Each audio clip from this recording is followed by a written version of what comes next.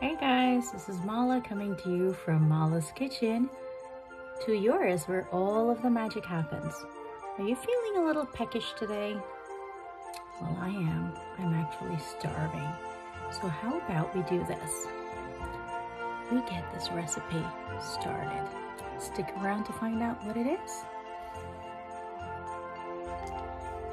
Hola foodies, this is your girl Mala coming to you from Mala's Kitchen to yours. And guess what? Today we're getting ready to make a cranberry cake.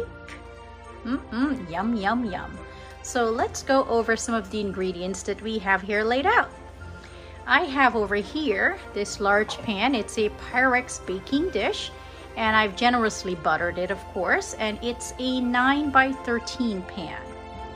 Over here, I have 12 ounces of fresh cranberries, 3 large eggs. I've got a stick and a half of butter, which will be equivalent to 2/3, I would say 3/4 of a cup of butter. We will be using 1 teaspoon of Madagascar vanilla extract. That's pure Madagascar vanilla extract. We'll be using 1/4 teaspoon of kosher salt, 1 tablespoon of double-acting baking powder, 3/4 of a cup of chopped walnuts, and of course we'll be having in this bowl here, I've already started, 2 cups of all-purpose flour in which I'm going to sift.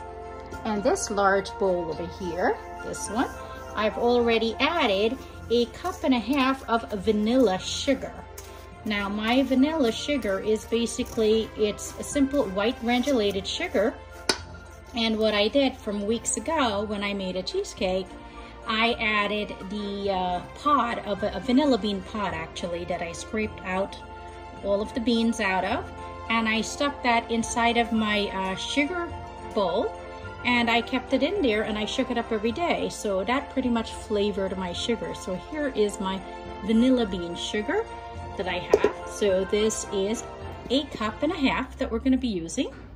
Once again, this is 2/3 of a cup of chopped walnuts, 2 cups of all-purpose flour, 1 tablespoon of double-acting baking powder, 1/4 teaspoon of kosher salt, 1 teaspoon of pure Madagascar vanilla bean extract, 3/4 of a cup of butter, or rather 1.5 sticks, and of course it's unsalted butter, 3 large eggs, and 12 ounces of cranberries. It was just fresh cranberries, but I'll be using pretty much just about 10 ounces.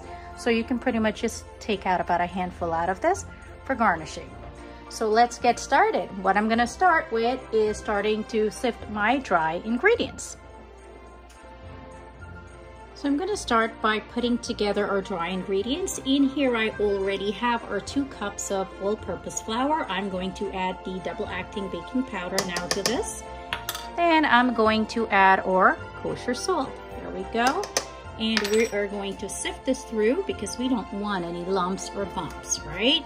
So we're just gonna push this through just like so. So we can have a beautiful, smooth batter when we're through. And look how quick that was. Gorgeous, absolutely beautiful. And there we go. We're just gonna push through just really quickly that kosher salt. Make it nice and fine. There we go. So we got rid of that.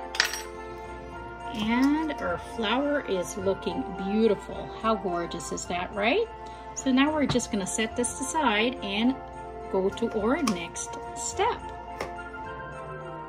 So I've gone ahead and cracked our 3 large eggs. We have them right in here into this measuring cup. Now I'm going to add our teaspoon of pure vanilla bean Madagascar vanilla extract. So we're just going to add this. There we go. Add that straight in. I'm gonna put that away. And now we're going to go ahead now and we're going to add these eggs to our sugar. We already have our vanilla sugar here. So now we're going to add the eggs along with the vanilla bean extract directly into the bowl. Just like this. and we're going to go ahead and whip them until they're nice and light using a beautiful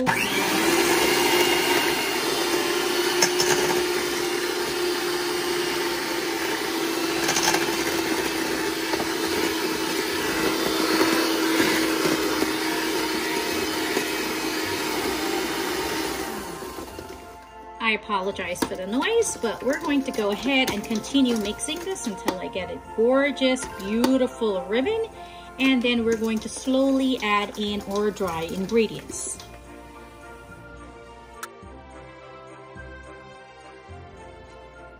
So our eggs are actually nicely whipped up, and we have beautiful ribbons like this, and this is pretty much what you want. You want to make sure that you do not skip this step, because this is pretty much how we're going to make our cake rise. And of course, as a fail-safe, that's why I added that double-acting baking powder. So now we're going to add our butter directly to this. In we go. I'm gonna get some grease off of my hands. So our butter is in, and we are going to get this started. Start low. Incorporate really, really well for about a minute or two until everything is nicely mixed. So our butter is nicely incorporated. Take a look at this. This took about a minute or two. Now we're going to add to this our dry ingredients, and we're going to slowly add just a little bit at a time. There we go. And we're going to start adding on the slowest setting. Let's get this on 1 and start to incorporate.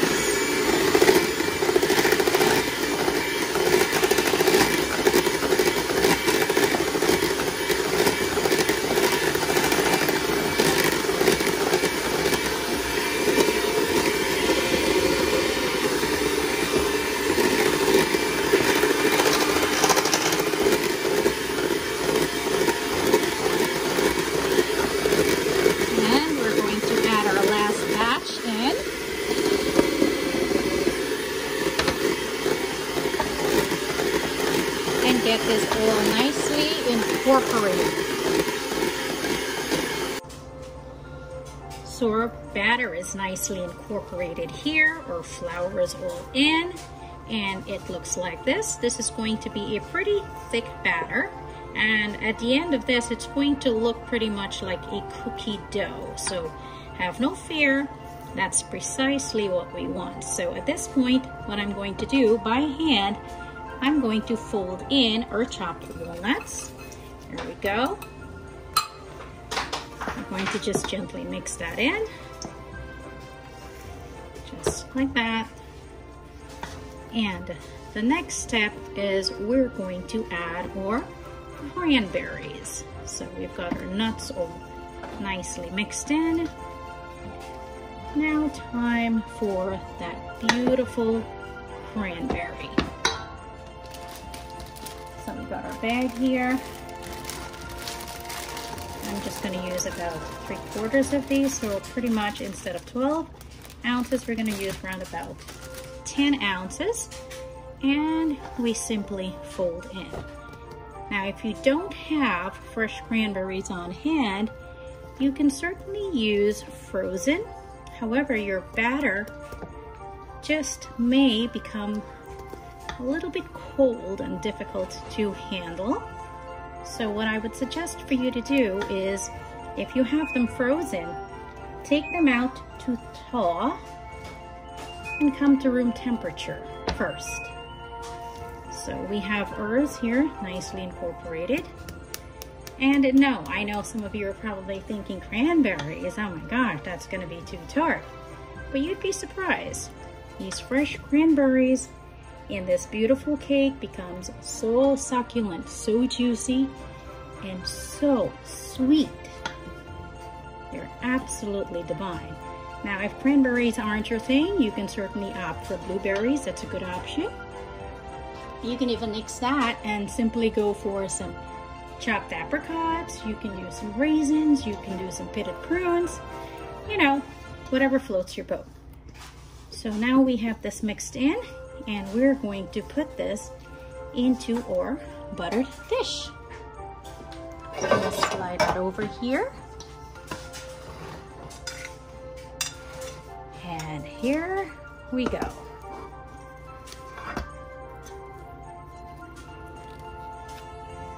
It's gonna be a bit hard to get that out, but you wanna make sure you get all the goodness out.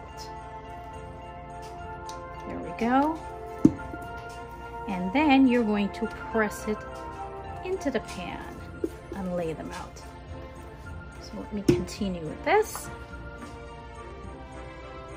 So we have all of our batter out. Now I'm going to simply distribute this evenly into the pan, and you pretty much want to press this out because it looks sort of like a cookie dough at the moment, but that's all right. That is precisely what we're going for. So you pretty much just want to smooth this out, and as this cooks and it bakes, actually what happens, the cranberries naturally burst, and that is a beautiful thing because flavor is imparted all throughout this beautiful cake.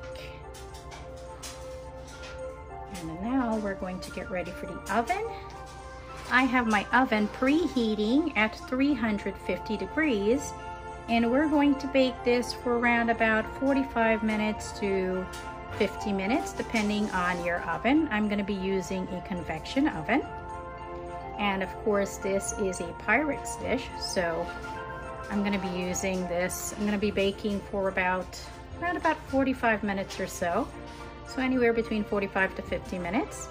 And you want to make sure that when you test, either with a toothpick or a very thin knife, that when you insert into the center, it comes out pretty much clean.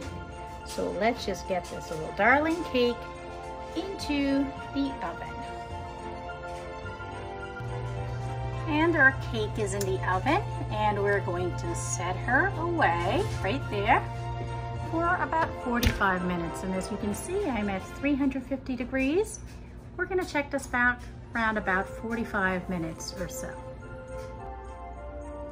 So it's been 45 minutes later, and I've taken our gorgeous baby here out of the oven. Let's see, moment of truth.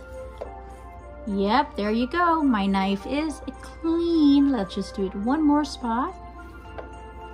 Oh.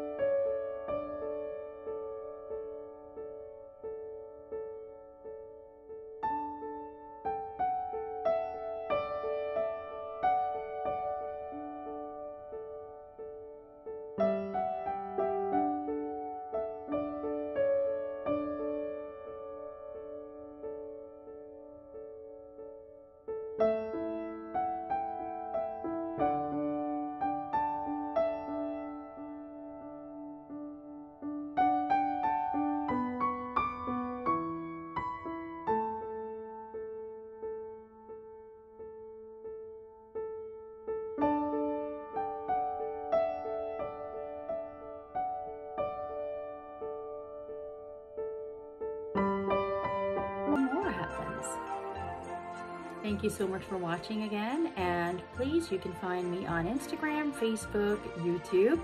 Give me a like, a follow, a share, and hey, don't forget to subscribe. Thank you.